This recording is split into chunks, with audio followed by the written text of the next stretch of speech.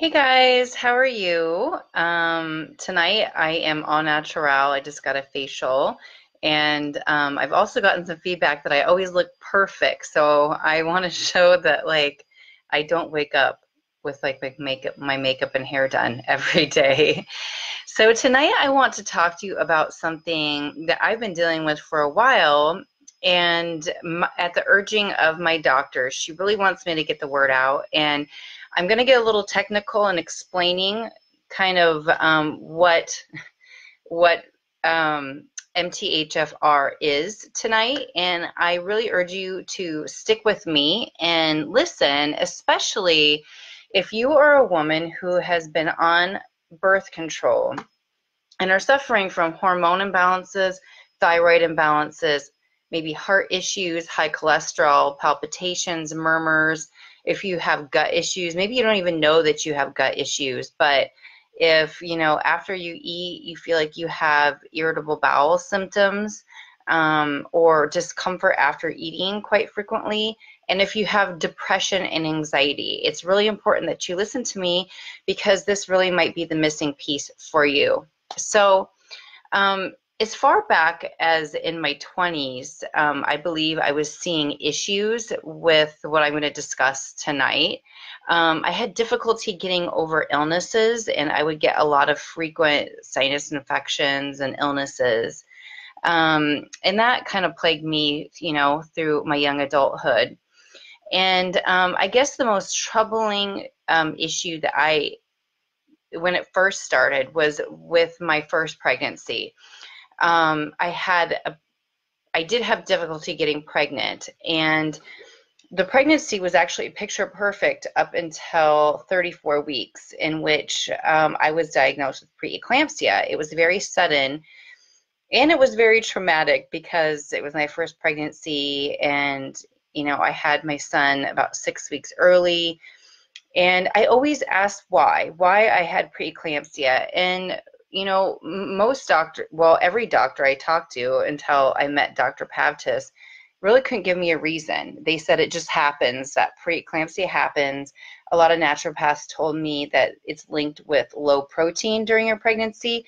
And while I certainly didn't have the perfect diet during pregnancy, I don't know that I had no protein.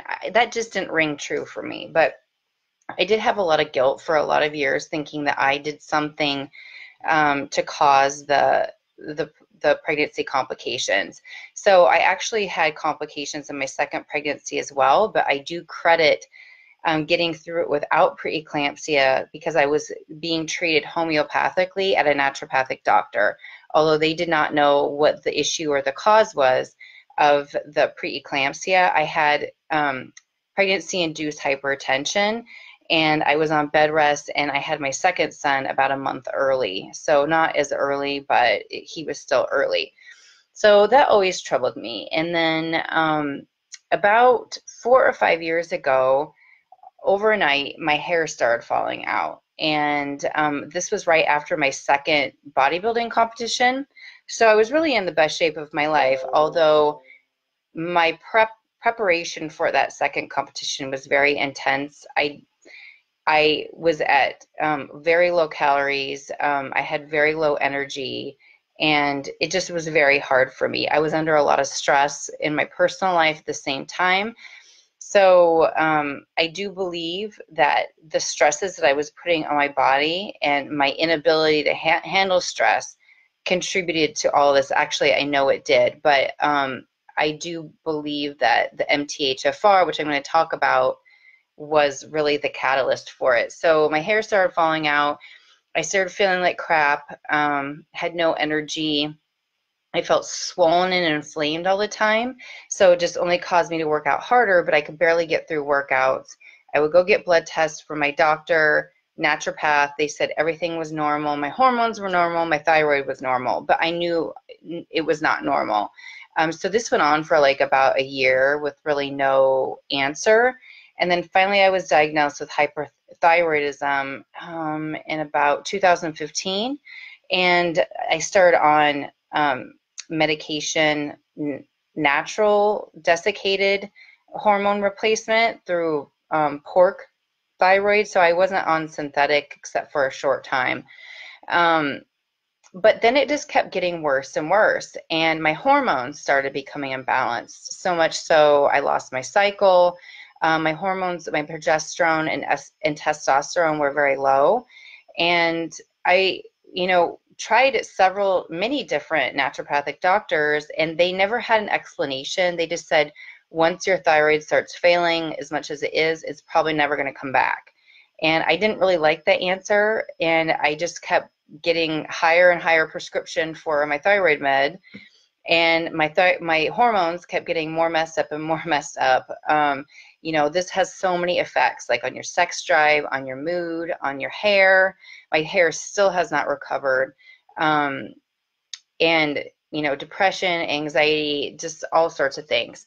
So I have been going to acupuncture for years, and my acupuncturist would always make comments that he said that my liver is not functioning right.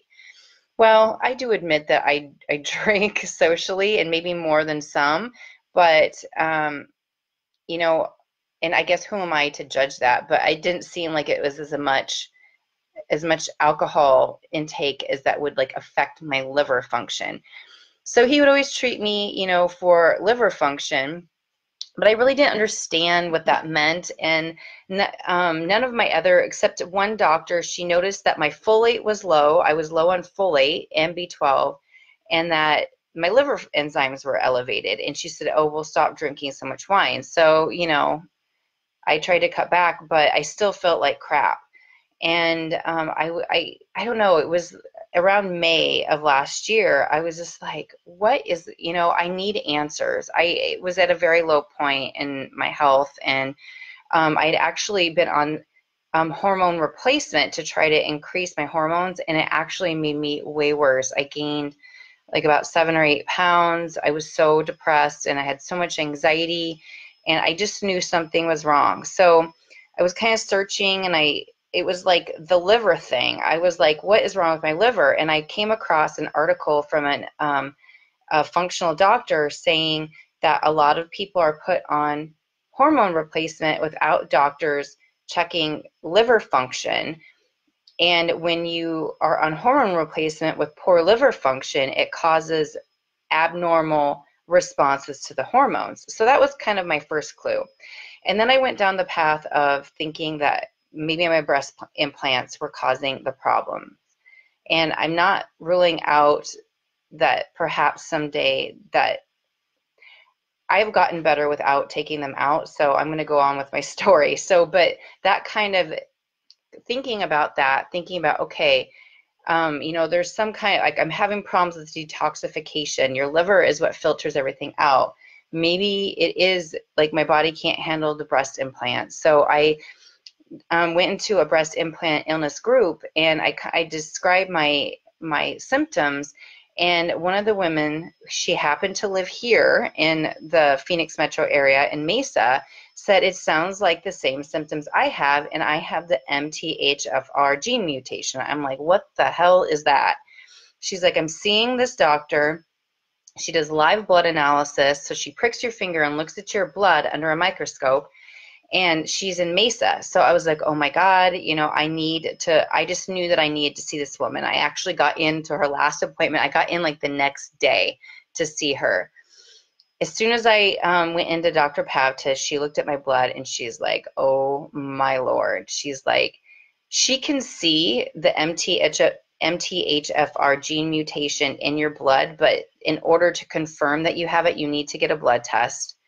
She looked at my blood, and she said, you absolutely have it. It's very bad. Your liver function is very poor.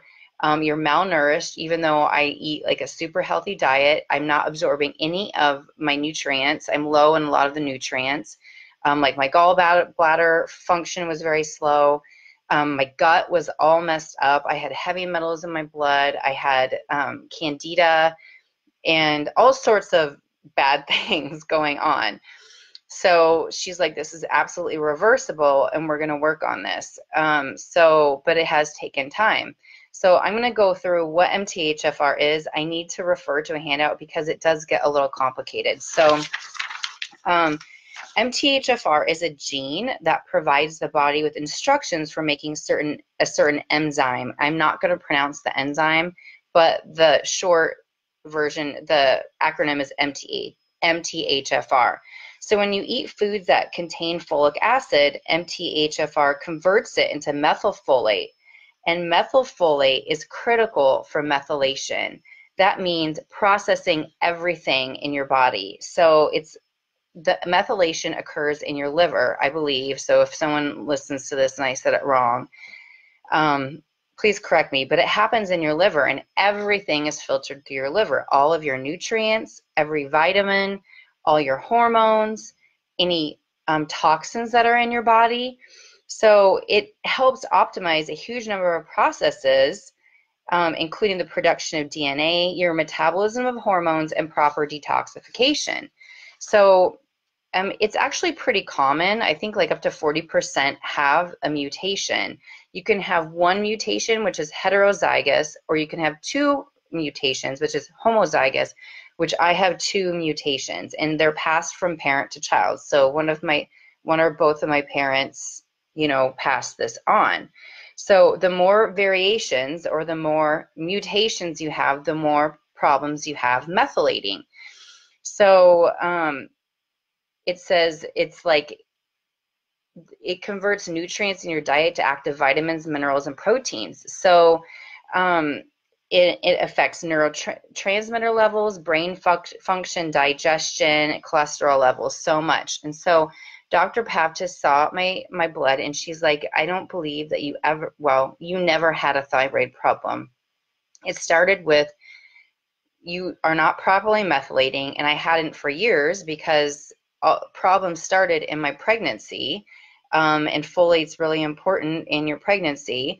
And my body, when I take supplements, especially B12, it cannot process most forms of B12, so it actually makes me feel worse. It just gets stuck in my body. And it started with a hormone imbalance, and the hormone imbalance in turn caused the hypothyroidism.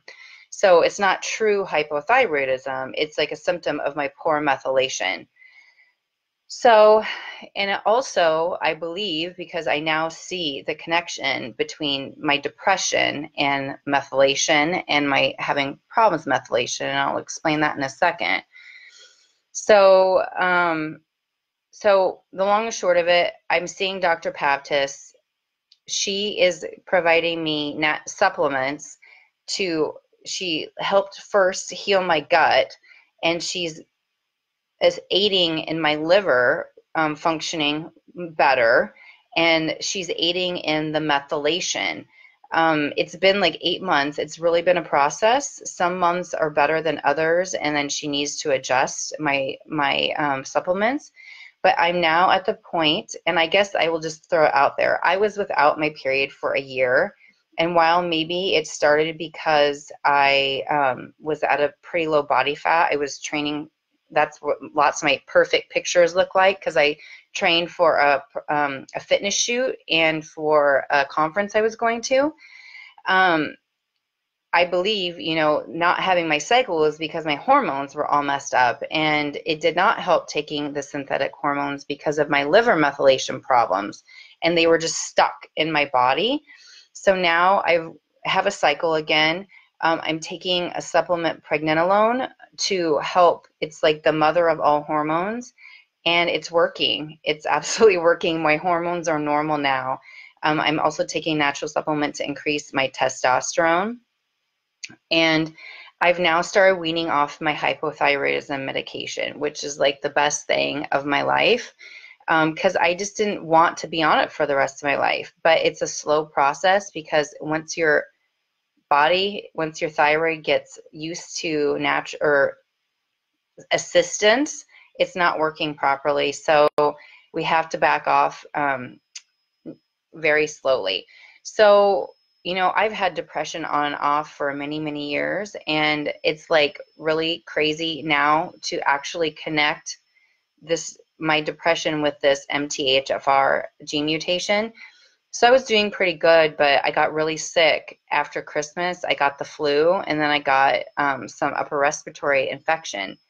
and my depression got so bad. So I contacted Dr. Pavtis, and she said it's because your methylation is slowed because your immune system's compromised, and that's what's causing all the depression. I was like having crazy thoughts. So she upped one of my supplements, which is actually the form of B12, and the actual supplement that helps with my MTHFR, and that helped a lot, which was amazing. So if you are a woman that is having kind of mystery health symptoms and you don't know why, you haven't really gotten answers, Dr. Pavtis says that the most common symptoms she sees is women who've been on birth control. So if you have been on birth control and have the MTHFR gene mutation, that birth control is giving you synthetic estrogen, and your body cannot you cannot synthesize it. So that is a catalyst for causing a lot of issues. And I was on birth control for 6 years. And so she says that it's paired with women who have been on birth control. So that is triggering these issues. So it's really epigenetic. Some people can have these mutations and be fine, but I believe the birth control and then high levels of stress that I did not manage well back in the day were the catalyst to these problems. So hormone imbalances, thyroid imbalances. I mean, there is just like an absolute avalanche of women with thyroid imbalances these days, and they really don't have an answer for it. Heart issues, high cholesterol, palpitations, murmurs, gut issues, and depression and anxiety. Now, I want to be very clear. Your regular doctor, the regular family practice doctor, or even like a specialist, an allopathic doctor that believes in medicine to like actual prescriptions to solve issues, will not test for this. They actually, I think a lot of them dismiss this as an issue. You know, some might not, but I think as on the whole, most. And I went to half a dozen naturopaths, and they all missed this, totally missed this. So this is not a well-known thing that they're looking at. Dr. Pavtis goes to a lot of conferences, and she said that she asked some doctors about it, and they said, well, insurance doesn't typically pay to be tested for this, so they just don't pay attention to it at all. And that, my friends, is the problem with our health system. And I just urge you, if you feel like you have unresolved health issues and you just can't get an answer, look further into this. If you're local, Dr. Pavtis is awesome. She's at Nevi Health in Mesa.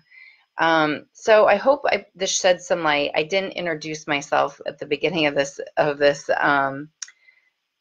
video, but my name's Hillary Rank, and I'm a health coach, and I help women look and feel great in their 40s and beyond without deprivation diets or intense workouts.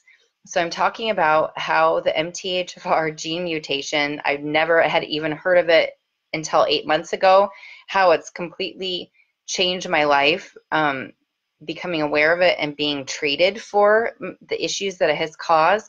That has completely turned my health around. And I was struggling with hormone imbalance and hypothyroidism. I had pregnancy complications.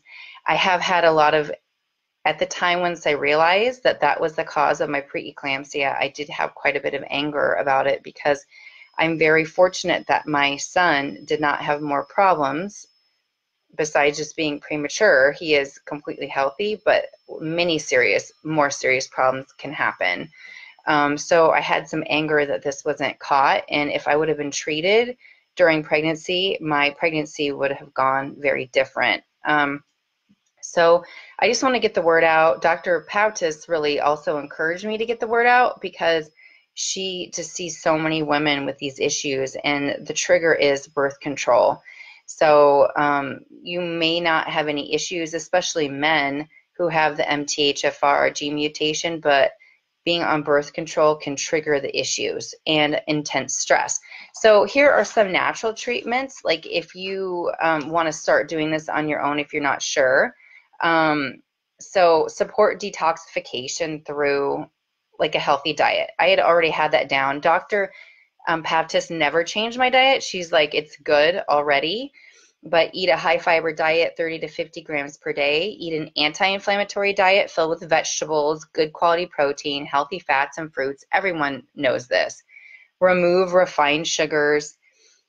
Work out at least 4 to 5 times a week, and take Epsom salts baths to support the sweating and detoxification.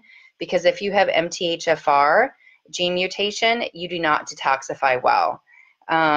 Keep your gut moving, so drink lots of water. I mean, this is like a gimme. Take advantage of certain specific supplements like antioxidants, fiber, and phytonutrients that help support detoxification, and avoid exposure to toxins like chemical house cleaners. Okay, I want to touch on that before I sign off. I have started to clean up the things that I put on my skin. I wash my clothes in separate detergent because my husband doesn't like the absence of smell and natural detergent. I've started replacing my beauty products with natural ingredients, but I have not removed my breast implants. That was something that I was looking at, and I do think, you know, that's probably not great, but I am getting better without removing them, and I actually feel the best I've felt in years. So at this point, I'm not actively doing that because it's quite looking into doing that. I'm not ruling it out in the future, but I know that there is lots of women who have had very serious illness and they tie it back to that. But anyway, that's not something I'm looking at. So, you know, that's just my choice. But I also, all my heavy metals are removed from my blood, but just to let women know, when you get your hair done, the dyes have heavy metals in it. So there's supplements you can take to help prevent that, which is NAC, vitamin C, and lipolenic acid. So anyway, my doctor has had me take that when I get my hair colored. And if you have this, you do not absorb B12 well. So if you notice that if you take like many of the supplements or energy drinks with B12 in it, and you might feel good at first, but then you feel like shit afterwards, that could be a symptom of the MTHFR. Minimize alcohol intake. If you are going to, because it inhibits methylation, if you decide to drink alcohol, they do recommend that you drink like tequila, vodka, or just like a pure alcohol instead of wine and beer. And then watch your folic acid. A lot of like breads and like cereals, if you eat that kind of thing, have folic acid added, and that's going to make you feel like crap too. So, and you know, work on your gut health. So eat fermented foods, take a probiotic, reduce your intake of inflammatory foods such as sugar, gluten, refined grains, and conventional dairy. I already ate dairy and gluten-free, so that has helped significantly. Gut-friendly foods like bone broth, organic vegetables and fruit, flax seeds and chia seeds. So anyway, you know, obviously just like a healthy lifestyle is going to help someone with MTHFR. I was going to look up the author name, but if you guys are interested in learning more about this, there's a book called Dirty Genes, and it talks about this. I really feel like it is not a well-known thing that causes a lot of health issues. And again, you might not necessarily have health issues, but certain things trigger it, like stress and birth control. So I've talked long enough. It's like been 25 minutes. So you guys have a great night. I will talk to you soon, and let me know if you have any questions. I'd be happy to help you or answer the questions. All right? Bye.